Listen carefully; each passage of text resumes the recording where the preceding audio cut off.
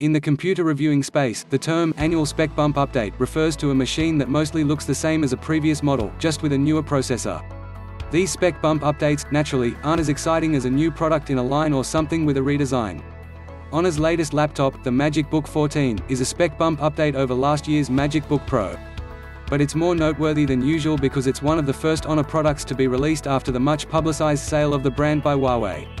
Meaning, this laptop is one of the first standalone Honor product. I know the Huawei ties have been officially cut, because a Huawei smartphone can no longer connect to the laptop via NFC.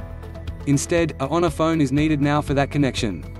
Still, despite this, the Honor MagicBook still features many hardware similarities to a Huawei laptop because these products generally have a product development cycle of 12 to 16 months. This isn't necessarily a bad thing. The Honor MagicBook 14 is a slim laptop with a silver aluminum body.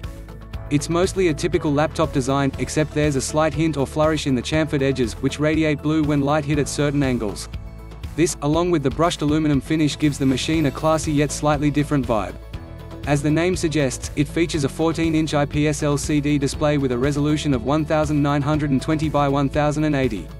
It's a good display panel at its roughly $1,000 price range, with accurate colors and a contrast ratio of 1000 to 1.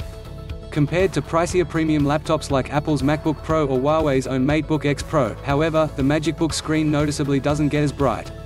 The hinge is sturdy and can open 180 degrees, completely flat.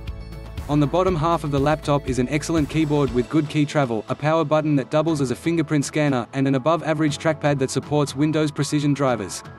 I've been spoiled by Apple's trackpads on the MacBook Pros, which are miles better than anything in the PC space, so I can't gush about the MagicBook 14's trackpad too much. It's fine and reasonably accurate.